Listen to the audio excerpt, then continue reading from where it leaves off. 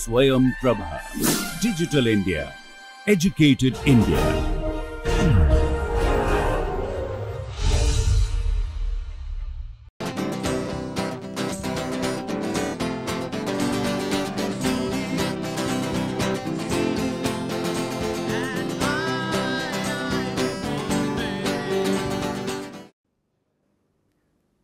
Hello, welcome everyone. Today we will continue discussing on those carbon-carbon bond formation reactions.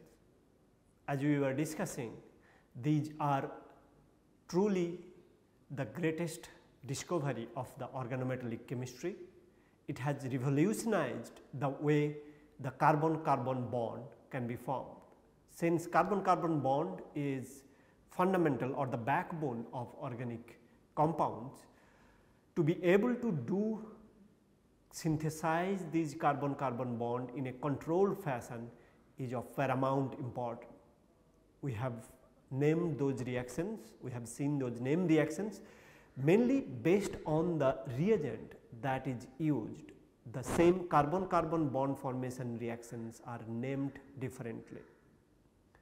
For example, as we have seen in the last class, if aryl halide, usually aryl halide is the one coupling partner, aryl halide such as aryl bromide, chloride, iodide or even aryl diazonium salt, aryl OTF, mesylate, nonaflate or whatever it is, if your electrophile is aryl halide, keeping that as constant, if we have the other partner, so to speak, the transmetallitic reagent is differing, then the name reaction will appear, various name reaction will appear. For example, if the transmetallitic agent is aryl boronic acid or any boron partner, then that reaction is called the Suzuki reaction. If it is a Steen reagent, of course, aryl halide is constant, that reaction is called Stille coupling. If it is zinc reagent that is used for transmetallation, that will be called Nigisi reaction. If we do have silicon as a transmetallating reagent, organosilicon reagent is used, that reaction will be called the Hiyama reaction. If it is lithium or magnesium reagent is used, then those reaction will be called Kumada reaction, okay, or Kumada coupling reaction. Now, in the last class we have seen some examples of Kumada coupling. We have started discussing also about the Suzuki reaction.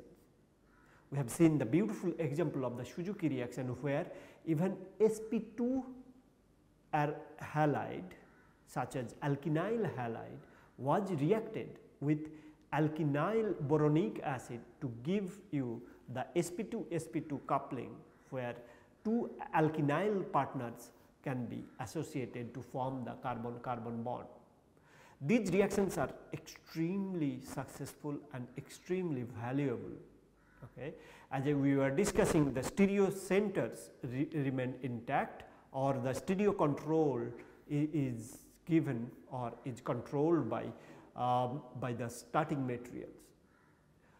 Also, another very important feature of the Suzuki reaction is you can have wide functional group into your two partners and the reaction will proceed smoothly without any problem with the functional group.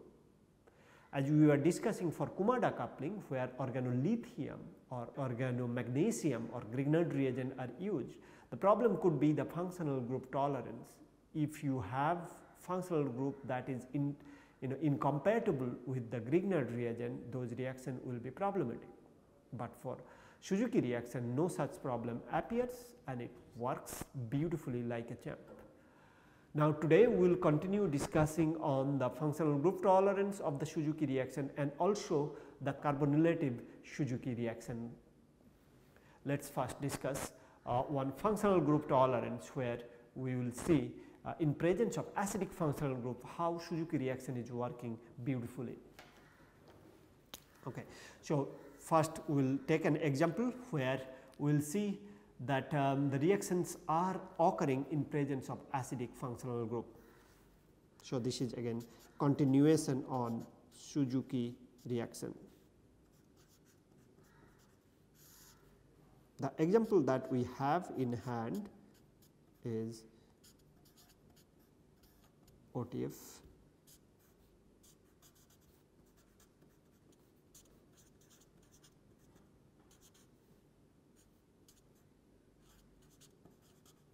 These are acidic, of course. Now, if you want to react with aryl boronic acid, the aryl group can be also having different functional group in presence of palladium tetrakish.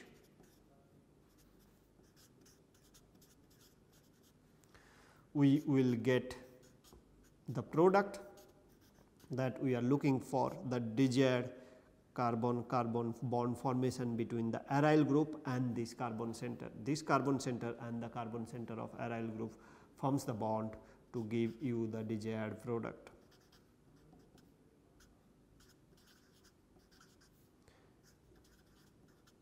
And the yield for these reactions are usually very high, 74% to 94%, and no racemization. That is very important because you have a stereo center at this site, we do not get any racemization. So, that is a very beautiful thing, one should be very proud of that from the Suzuki reaction. Now, for the Suzuki reaction also we know that there are variety of coupling partner that can be utilized during these reactions. For example, we can have alkynyl coupling partner, for example, alkynyl halide as well as boronic acid. In between, if we are to insert or we are interested in having a carbonyl in between the halide partner as well as the boronic acid partner, we can have the carbonylative Suzuki coupling to give the ketone compound. That is again a powerful reaction. Let us say for example, if one is interested in synthesizing benzophenone. So, one of the aryl halide and aryl boronic acid you want to put in between carbonyl. So, that can be done. That is a beautiful example of a Suzuki reaction. Another problematic coupling partner could be alkynyl halide along with aliphatic aryl boronic acid, aliphatic boronic acid, and then you have a carbonyl in between. Indeed, those reaction even works quite beautifully for the Suzuki reaction. Let us look at one of the example of this carbonylative Suzuki reaction where carbon monoxide is used in conjunction with the traditional coupling partner of the Suzuki reaction. Okay. Carbonylative Suzuki reaction.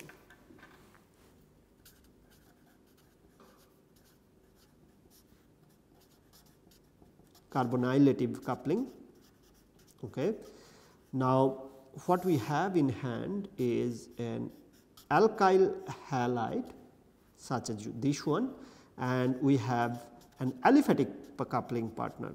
Again, these are usually traditionally difficult coupling partner because in sp3 carbon center is there and you can get a predominantly other side product that might be happening in these cases. But palladium PPH 3,4, that is palladium tetrakish, usually referred as in presence of potassium phosphate as a base. We do not need stronger base, potassium phosphate is good enough. We do see that your carbonyl group is getting incorporated. So, this carbonyl group is the same over here and it is getting incorporated. Overall, you can synthesize this octyl boron reagent starting from HBr2 and reacting with your olefin reagent, corresponding olefin reagent. Okay. Now, if you look at carefully, what we have seen right now is a alkynyl coupling partner and alkynyl halide, that is a very challenging coupling partner, along with alkyl boronic acid reagent or boron reagent, alkyl boron reagent. These two partners put together in between carbon monoxide is placed. Well, that is a very reliable way to synthesize any ketone compound you can have diaryl ketone, you can have dialkyl ketone, you can have alkenyl alkyl ketone. These are very, very interesting compound, and specifically if you are looking to synthesize a bigger molecule which has ketone in it. Of course, there are plenty of natural product with ketone moiety and plenty of pharmaceutical, industrial applicable molecule, industrially important molecule that has ketone unit in the molecule, and these compounds can potentially be synthesized for corresponding coupling partner for the Suzuki reaction. So, that is actually giving us a lot of control into the ketone formation. Let us look at the mechanism briefly. Of course, it is a simple mechanism, but let us look it anyway. That will give us a good feeling that how this reaction will be proceeding. Okay. So, it occurs via a palladium iodo and alkenyl unit. Of course, you have reacted CO. What you get over first is CO coordination with the palladium, and eventually you will get palladium iodo with a CO in there, from wherein you will get transmetallation and reductive elimination to give you the product. Okay. And this is nearly 90% yield. So, what we have seen that alkenyl halide will undergo oxidative addition to give the palladium iodo and alkenyl unit. Now, carbon monoxide will then come and interact with metal center to give the metal carbonyl bound alkenyl iodo compound. From there on, carbon monoxide will insert in between the palladium carbon bond of the alkenyl unit to give the acyl type of intermediate. So, alkenyl CO palladium intermediate, and iodo is of course attached to it palladium. Subsequently, what will happen, as you know, transmetallation from the boronate or aryl boron partner or alkyl boron in this case will come. Transmetallation in presence of a base will happen to give rise to the intermediate, from which reductive elimination will give the desired product, and as you have seen, the yield for these reactions are quite good. So, essentially what we have seen so far, that Suzuki reaction is quite versatile. It can tolerate various functional groups, it can even tolerate an enantiomer, or stereocenter can be retained during the process. We have seen also the also not only the stereocenter, also the geometry, stereo control you can have if you are starting with a trans olefin or trans alkenyl halide, you will end up with the same compound or without changing the geometry at the coupling partner. So, as you have seen, two alkenyl halide, one alkenyl halide and another alkenyl boron reagent, giving you the control completely with respect to the reagent during the reaction, no racemization or isomerization of the partners or substituent is happening during the Suzuki reaction. And most importantly, any reaction that you can think of, anywhere any carbon-carbon center is there, you can split it into half, and one side could be halide, the other side could be the boron reagent. And if you want to put a palladium, for example, simple palladium tetrakis most often work. If you want to put them together, you can get it done in presence of a base under very mild condition and a standard organic solvent. You can usually get the product quite efficiently. This demonstrates the efficiency and the ease of the formation of this desired carbon-carbon product that one may be interested in. The problem with the Kumada coupling was the functional group intolerant. Kumada coupling is functional group intolerant because it is dealing with organolithium and your Grignard reagent. No such problem happens for this Suzuki reaction. In all these cases, usually we are using a compound or using a palladium compound which is in palladium 2+ oxidation state, but we are not interested in palladium in 2+ oxidation state. For the catalysis, we need palladium 0. So, one way or the other, usually by the help of or by taking the help from the starting material. For example, in the first case we have seen organolithium reagent or Grignard reagent will help form the palladium 0 from palladium 2, and that palladium 0 in situ form will go on with the catalytic cycle to give you the oxidative addition, transmetallation and reductive elimination. So, once again, although we are using palladium 2 as the starting material, we need to have palladium 0 formation during the process, otherwise catalytic cycle will not go on. Usually for this standard carbon-carbon coupling reaction or carbon-carbon bond formation reaction, we have the starting material helping us out for palladium 0 formation. Then again the question, simple question is, why do not we use the palladium 0 directly from the market? Indeed, there are plenty of palladium 0 source that is available. The problem of those palladium 0 source which are commercially available is, in order to stabilize palladium 0, they need to have a ligand associated with palladium. Now, for your desired carbon coupling reaction, you need another palladium ligand complex, not the ligand that comes from the market. So, you need your desired phosphine ligand for example, to be associated with the Suzuki reaction or Kumada reaction. Now, that ligand, that special ligand of yours for your desired reaction may compete with the market available palladium 0 ligand. Now, since there is a competition, because the ligand has to be good in order to stabilize palladium 0 from the market.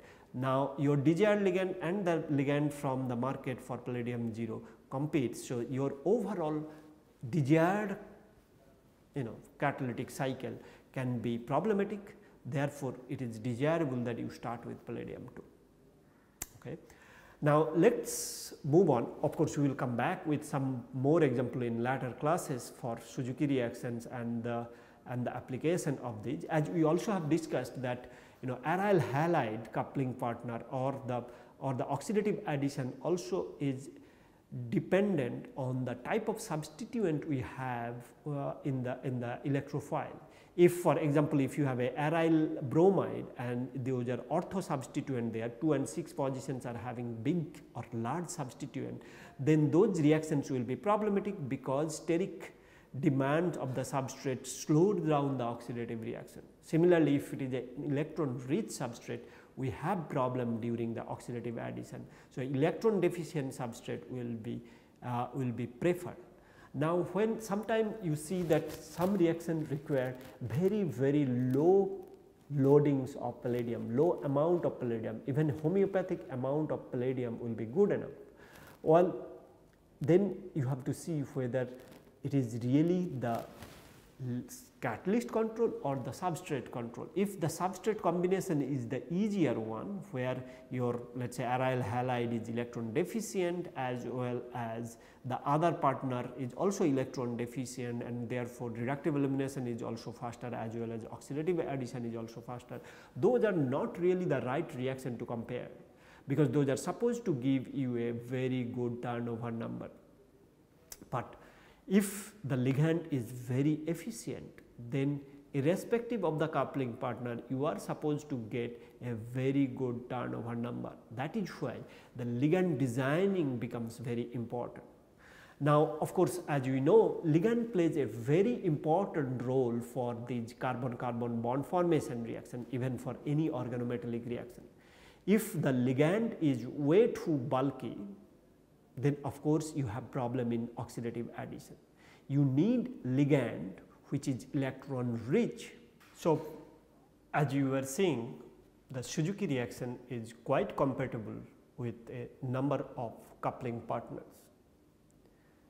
Irrespective of the coupling reaction, the name reaction of it, you need a ligand which is very good for your oxidative addition and reductive elimination. For oxidative addition to be facile, you need an electron rich ligand which will be also not too bulky. So, you need a smaller ligand, electron rich ligand. But on the other hand, for reductive elimination, what you need is a bulkier ligand, because reductive elimination is going for a higher coordination number to a lower coordination number. So, bulkier ligand will push the two coupling partner together, and therefore, bulkier ligands will be very much promoting the reductive elimination. At the same time, you need to have a electron deficient ligand for reductive elimination, because from a higher oxidation state to a lower oxidation state metal is going.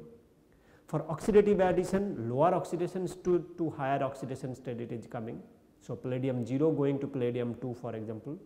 For reductive elimination, palladium 2 to palladium 1 is going, and therefore, the electron richness will be favored for the oxidative addition. For the reductive elimination, electron deficiency will be favored.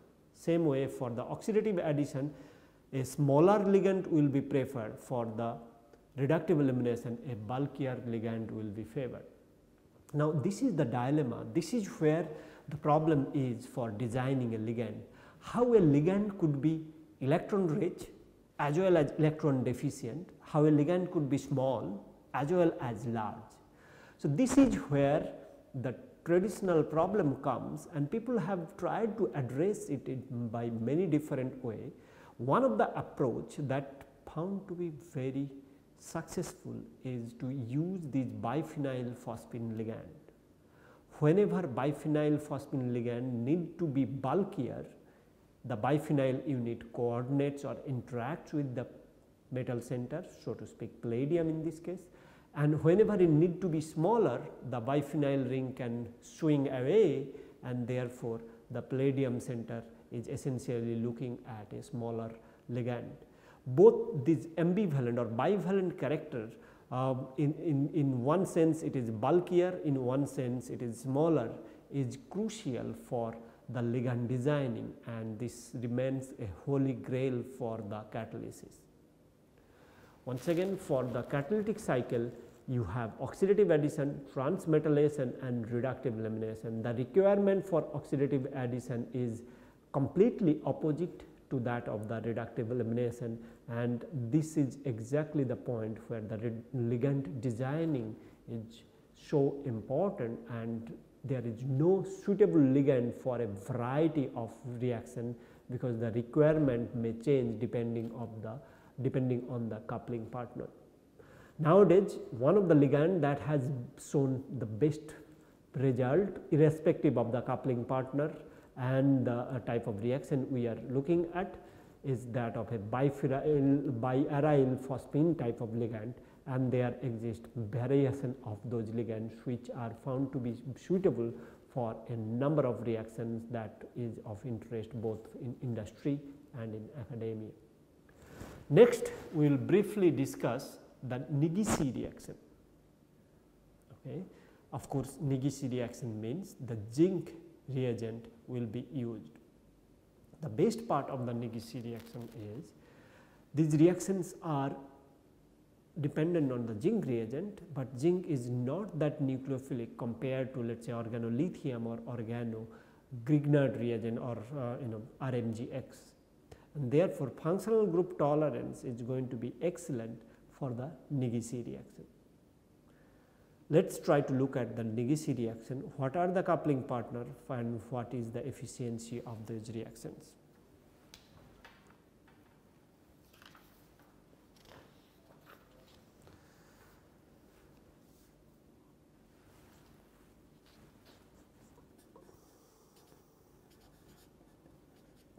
Nigisi reaction.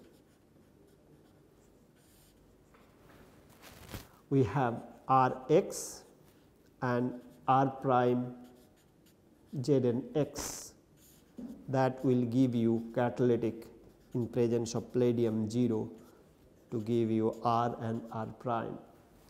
As we said, these are good functional group tolerance.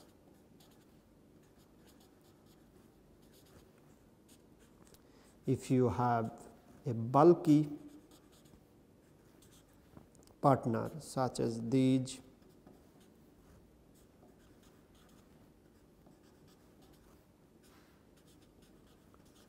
and you can get the desired product in presence of palladium 0 catalytic amount and this methyl reagent.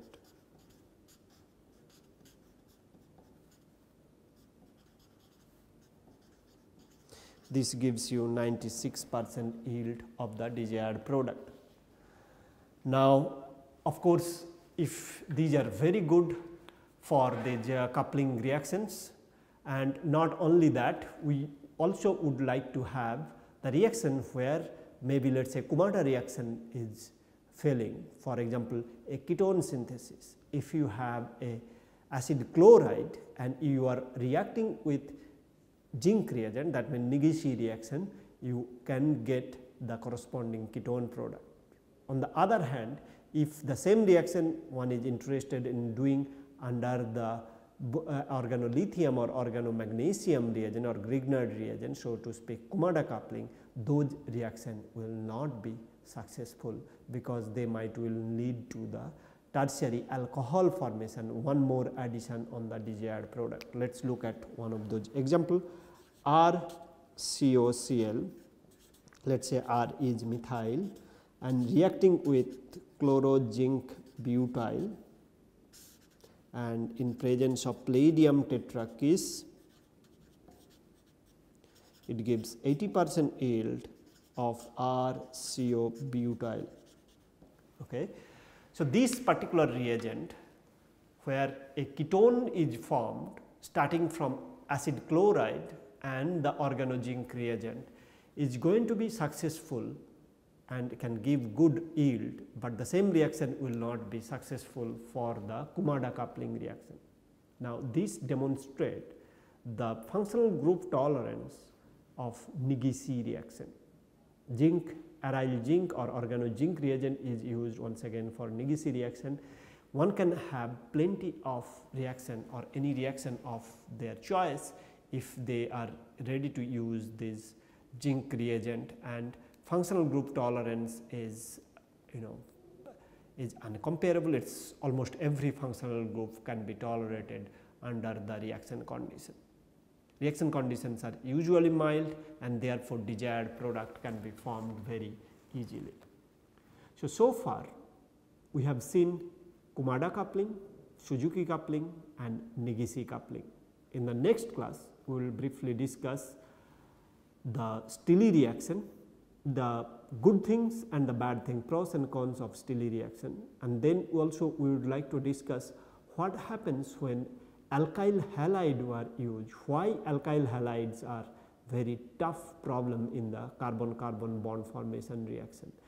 All these issues can be solved by suitably designed ligand, because ligand play the most crucial role during these processes. With those discussions we will be coming in the next class of those carbon-carbon bond formation reactions. It is also most important for all of us to appreciate and understand the value ligand holds for these coupling reactions. Ligand is most crucial to cut down the cost, although ligand itself can be little expensive, but compared to other things that is involved in the process, even the ligand is expensive. If we can cut down the palladium, because palladium loading is most important to cut down, because if during the processes, let us say for a medicinal chemistry purpose, if you are using huge amount of palladium, irrespectively during the product formation some tiny amount ppm level of palladium will be left during the processing, even after running column and washing and every other processing you would like to do. ppm level palladium may still left behind, which will not be desirable if it is a drug molecule. No drug approval will be possible if decent amount of palladium is left. So, therefore, a desired reaction can be only considered industrially viable, medicinally viable if it requires very little amount of metal, for example, palladiums in particular. So, loading, catalyst loading decreasing to a certain level is essential for employing the reaction for industrial as well as medicinal purposes. We will discuss more on those issues in the next class. Till then, let us look at the Negishi reaction, let us read more example of the Negishi reaction, also the pros and cons of each of these coupling reaction. See you in the next class, keep reading.